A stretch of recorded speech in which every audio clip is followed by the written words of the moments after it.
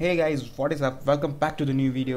आज का ये वीडियो कोई गेम प्ले वीडियो नहीं होने वाला है। आज की वीडियो में मैं आपको बताऊंगा कैसे कर सकते हैं लो एंड पीसी से यूट्यूब या ट्विच जैसे प्लेटफॉर्म पे स्ट्रीम। तो किस बात की देरी, तो चलिए शुरू करते हैं। सो गाइस आ जाता है हम अपने स्ट्रीमिंग सॉफ्टवेयर की ओर। मैं यूज़ कर रहा हूँ स्ट्रीमलेस OBS। मैं आपको बताऊँगा बिना ग्राफिक कार्ड के भी कैसे कर सकते हैं 720p लेवल की लाइव स्ट्रीमिंग ऑन यूट्यूब, वो भी बिना लैग या फ्रेम ड्रॉप्स के। आ जाने यहाँ पे अपना सेटिंग में। अगर आप यूज़ करें नॉर्मल OBS, सेटिंग्स बिल्कुल सेम रहने वाली है, तो उसकी फिक्र मत करना। आउटपुट में आ जाइए, यहाँ पे आके एडवांस ऑप्शन सेलेक्ट कर लीजिए। एडवांस ऑप्शन सेलेक्ट करने के बाद यहाँ पे आइए रेट कंट्रोल में। यहाँ पे आपको सेलेक्ट करना है CVR, याद रखिए CVR। और बिटरेट आपके इंटरनेट पर डिपेंड करती है। आप अगर आप फर्स्ट टाइम स्ट्रीम कर रहे हैं, मैं मानूँ तो 5000 या 6000 बिटरेट रखिए। अगर आपको लगता है कि आपकी स्ट्रीम बफर कर रही है तो बिटरेट कम या ज़्यादा कर सकते हैं। उसके बाद आ जाइए नीचे की फ्रेम इंटरवल पे। यहाँ पे आपको रखना है 2, डिफ़ॉल्ट होगा 0, चेंज करके उसे कर दीजिए 2। उसके नीचे आपको मिलेगा CPU यूसेज।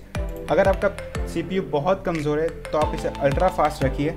अगर आपका PC ताकतवर है तो आप नीचे के ऑप्शन पे जा सकते हैं। अगर आपका PC लो है तो अल्ट्रा फास्ट रखिए।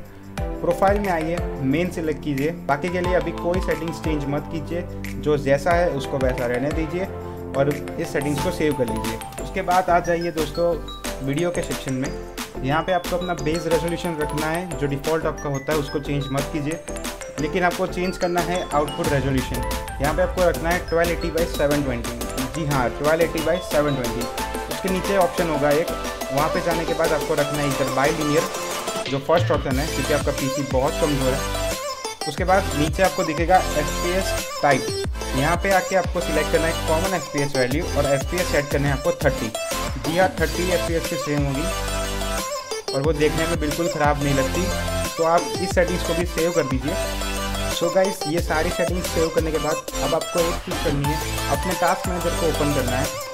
टास्क मैनेजर को ओपन करने के बाद आपको यहाँ पे जो भी ऐसी चीज़ लगे जो आपकी सिस्टम में CPU या रैम आती हो और आप उसे यूज़ नहीं कर रहे हो, तो आपको उसे बंद कर देना है। सो गाइस, उसके बाद आपको क्या करना है, अपने OBS में वापस आना है। OBS में वापस आने के बाद आपको यहाँ पे राइट क्लिक करना है। राइट क्लिक करने के बाद आपको यहाँ पे दिखेगा परफॉर्मेंस मोड। परफॉर्मेंस मोड को आपको अनेबल कर देना है। इससे क्या होगा कि आपका जो CPU यूजेज है वो कम हो जाएगा, स्ट्रीमिंग करने में ज़्यादा आसानी रहेगी। सो गाइज, मैं इसी सेटिंग्स को यूज़ करके अपनी लाइव स्ट्रीम्स करता हूँ। अगर आपको देखना है कि स्ट्रीमिंग क्वालिटी कैसी रहती है तो मेरी चैनल पे जाइए और यहाँ पे आपको बहुत सारी लाइव स्ट्रीम देखने को मिल जाएंगी। आप कोई भी लाइव स्ट्रीम ओपन करके देख सकते हैं कि आपको स्ट्रीमिंग क्वालिटी कैसी मिलती है। सो गाइज, मैं रोज़ रात को अपनी इस चैनल पर लाइव स्ट्रीम करता हूँ।